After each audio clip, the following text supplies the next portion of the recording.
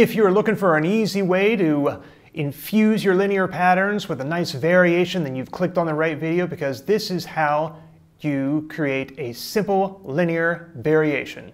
If you like that, subscribe to the channel, because I make a new one every week.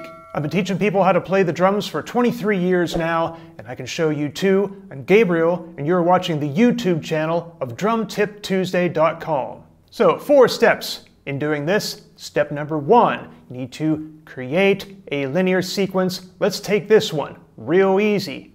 Kick, right, left. Do that again. Kick, right, left. Then right, right, left, left. Then do that simple 3-step kick, right, left 2 more times. So in total, kick, right, left, kick, right, left, right, right, left, left, kick, right, left, kick, right, left. It's easier when you see me play it on the drums. Check it out.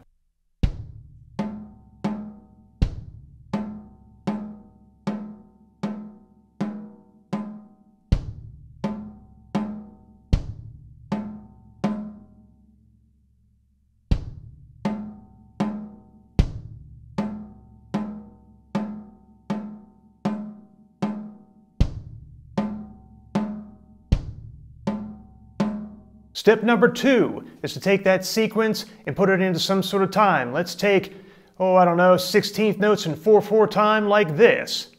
Now you can see that they are grouped in 4 sets of 4/16th notes representing 4/4 time. Let's turn on a metronome and listen to it that way.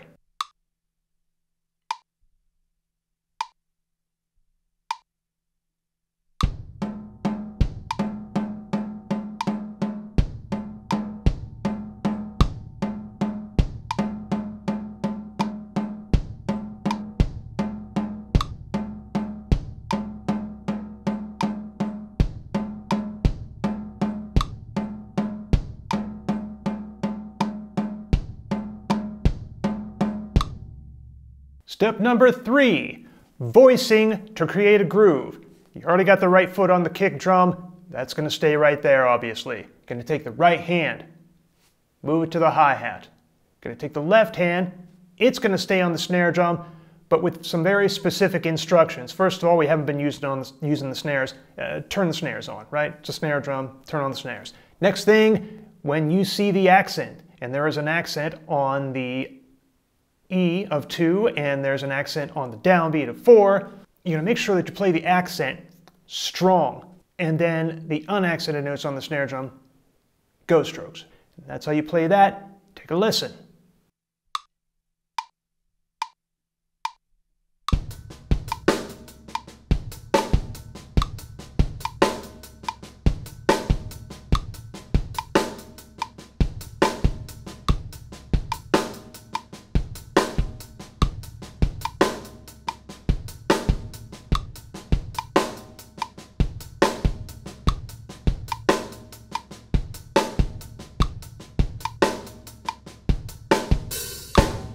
And before we get on to the final step, I'm curious, who's everybody's favorite fusion drummer?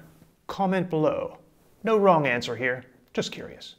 And finally, step 4, gonna make a drum fill out of this thing. Gonna keep the hands and the feet moving in the same pattern, except now we're just gonna take a few liberties with moving the right handle around, and we're going to remove one of the accents, and then we're going to stop a little bit early just to make some space, make it sound more like a drum fill, make it even a little easier. Speaking of easy, just going to keep the hands exactly where they were up until the and of beat 2. The and of beat 2, that first double, that right, right, left, left, that right, right, we're going to put that on the first tom.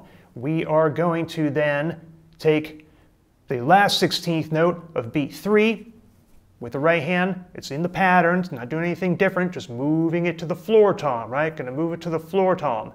Then the kick drum note after the backbeat on 4, the E, if you will, of beat 4, we're going to stop right there. Let's take a listen.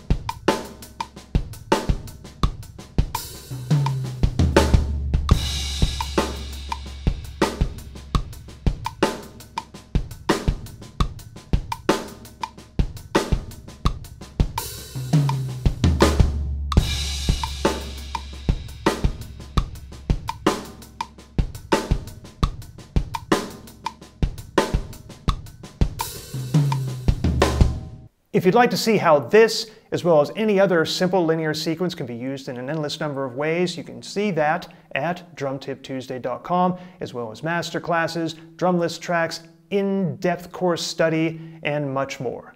Until then, like, subscribe, and check out one of these videos next.